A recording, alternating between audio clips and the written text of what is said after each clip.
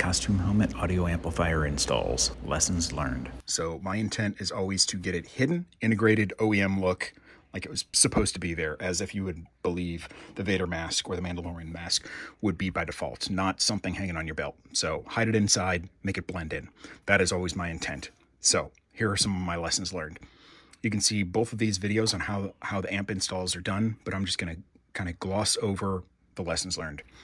Okay, first of all, you're going to buy a voice amp of some kind. I've got a recommended one. I'll get to it in a second. Your amp install, don't accept the first voice amp that you come across.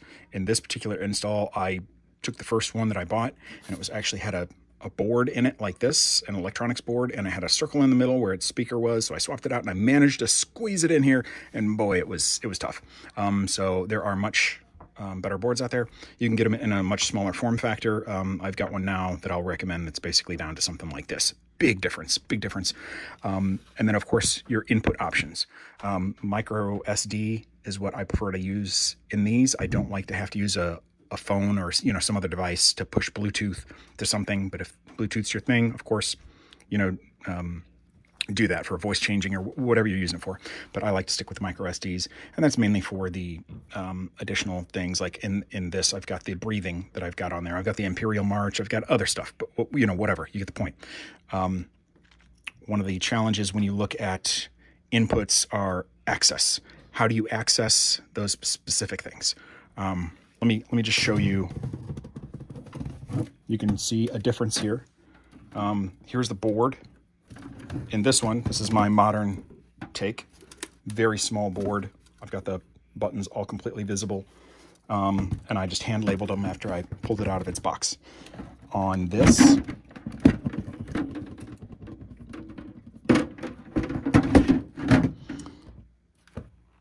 this is how I integrated this one, and then popped the mic out here. So the button accessibility is they were on the inside.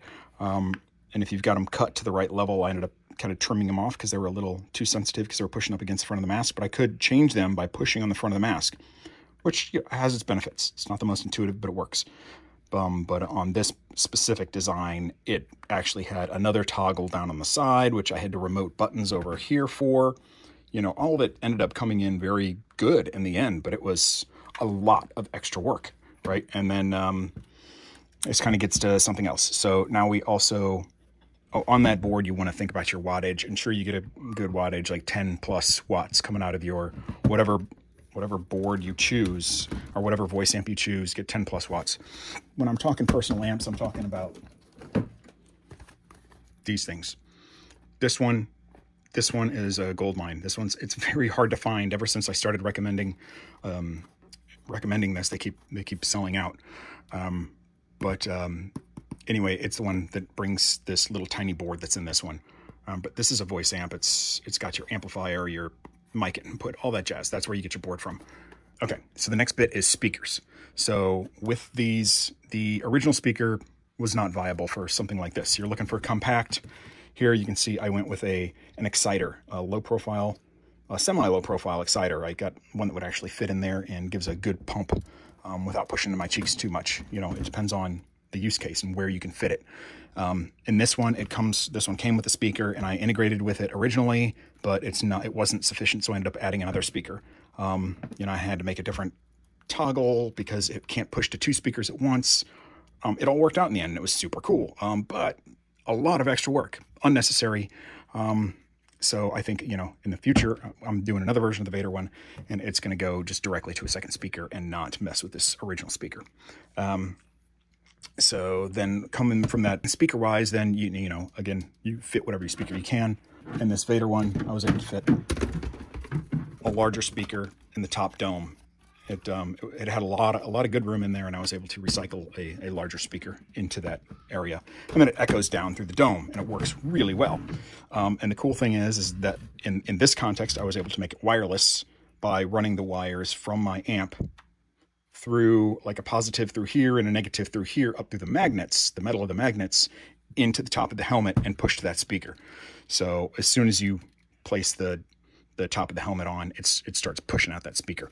Yeah, so that's the route I'd go for any future Vader deployment. Let's see, microphone, the one that came with it was great. What's great about these is they've got a flex. this kind of metal flex. And of course, you got to watch your positioning with these because you point it towards the speaker, it's going to squeal. Also, lesson learned: if you put it up against a vibrating surface, for example, in the Mandalorian, you'll see here I've got a foam pad here. This is my default location to have it. And but if I take this metal and I put it up against the mask is vibrating because I'm using an exciter.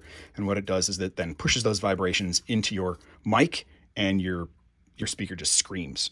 So you just want to avoid those vibrations and just get a little bit of cushion there. Or, you know, it even works because most of these mics are multi-directional. So while you don't get as much throughput by talking into the back of it, it still picks it up, and you could put the soft part to the front onto the glass and stop it, which gives it a cushion against the glass and keeps it in place and stop it from squealing that way. So there's different ways to look at it. Let's see what else.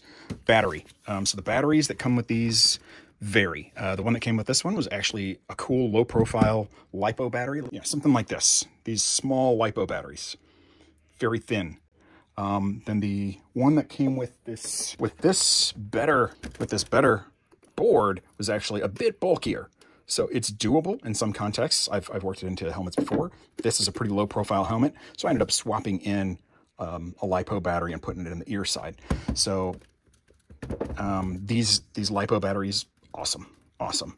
You can get these in bulk. This is Urgenix. It's almost like eugenics. Yeah, great. Anyway, Urgenix. This is 600 milliamps. They do have them at 850 milliamps. They sell them. So that would be the one I'd recommend. I think that's the highest milliamp that they sell. And you can get them in a bulk pack for like 20 something bucks, as opposed to paying 11 bucks for them, you know, if you buy them individually. Let's see. Okay, so that's it on that. So those are great because they can be these can be completely hidden from sight. And the nice thing is like in this context, while I've got a hidden battery right now, if for some reason that battery died, what I could do is pop this board off, because I've got it on by sticky tack, pull the wire out of the battery, put this wire in, and have a Velcro spot where I could put in my second battery, you know, later in the day or something if I ran out of battery. So that's something to consider too. Let's see where we're at. I think we've gone on just about everything. Yeah, so your biggest takeaway is find a board that's minimum in size and accessible. So the biggest challenge I had with my original integration, as cool as it was and as great as it turned out, this wasn't the most usable board. Fortunately, I always keep the volume jacked up to the highest, so that worked out. But, you know, I had to turn it on before I put the helmet on. It'd be ideal if all that was accessible. So now what I try and do is get things where you can reach in via the neck and reach up and get those buttons.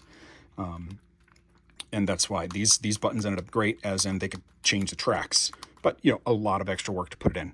So it's ideal if you can pull off something like this, still get it to look cool, but not have to do weeks of extra work, right? The accessibility too. I can't actually get to the TF card in here. I shouldn't need to, because once I put it in there, it's in there, or, you know, the micro SD card, because it's down inside there. I'd have to unscrew things. And this one, I could pop it out and put another one in if I wanted to. In most contexts, you probably don't need to do that, but something to think about depending on what your use case is. This one had a lot of wires, and I managed to stuff a bunch of things in here and had to cut out a lot of the original mass to fit these in there. One thing I'd probably do different if I did something crazy like this again was I'd probably snip some of the wires and just resolder them and re-put new ends on them, just so I don't have to, you know, have like a half mile of cable wrapped up in here that's bulking out and pushing against everything. Oh, a voice changer. I've got a deep voice, so I don't particularly worry about the voice changer myself. I can make everything work with these initial boards, but that's something you'll want to consider. This is one I've got a separate video out there on. It's still got, you know, there's still some bulk to this, but it's not the same as a Zoom multi-stop. You know, these things, they're great, but you got to wear them on your belt, and they're huge and power hungry and crazy big cables. This can get a fair amount of decency with some of its effects. Watch my video on this. I think it can help you out. What I haven't done is tried gutting this and seeing if I could fit it in. That may be something I do in the future, but this is viable, and be it if you put it on your person or manage to get it inside a helmet. This isn't as cool looking as if it was probably gutted, but, you know, simpler is better. I mean, this is great, and a lot of people use them, but it's, you know, if you want the bulk, go for it. I don't want the bulk. I want it to try and look OEM. So this is what I recommend. So of course, as part of the OEM kind of look, one thing is wire management. So to look cool and look original, things should be clean. This is mostly good. I'd probably do it slightly different if I did it again. I'd probably paint this to blend in a little better. Theoretically, I could have managed to actually embed that wire, but you know, I'm happy with this. I tucked in all my overflow into here, but just wire management, something to think about. And one of the great things about these mics, now they come with the personal amps, but anyway, these mics come with that. And what I do is there's a headpiece. I've got it on this one. Yeah. So here's what the mic looks like prior. And then all you got to do is just kind of pull off this, unscrew and chop this out and jiggle this metal thing out. Or if you're super impatient, you could just use wire snips and try and cut this without cutting the wire, hopefully. And then hopefully you won't cut yourself on that thing later. Anyway, whatever, then you've got this, which, you know, this is a manipulatable item. So great tool. And it looks, you know, it gives it an OEM look. I remember the thing I was going to say. So what I did notice with this one, and I don't remember what the wattage was on this. But when I was outputting to the built-in speaker in here, it gave me low volume. And then I realized I'd wasted a lot of time pushing it to the speaker only to get a low volume return, and it was just insufficient.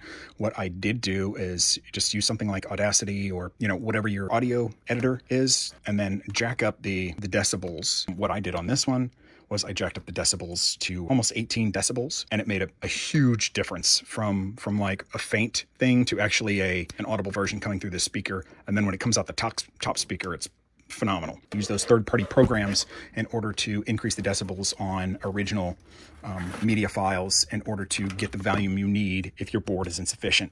I think that pretty much covers it. Hopefully this helped out. If it did, give a thumbs up. I'm gonna do this Vader next. Naturally, it's missing its dome right now, and I'm gonna try and do it much more efficient than the first version. I really love how the first version worked out, but it was too much work. And not enough value for that return. I mean, it looks cool, whatever. I'm gonna try and get something just a bit more efficient this time, and I'm gonna use that Moukey, and it should really help out. And we'll see how this goes. That'll be a different video for a different day. If it helped, give it a thumbs up. Feel free to subscribe. Take care. I'm out.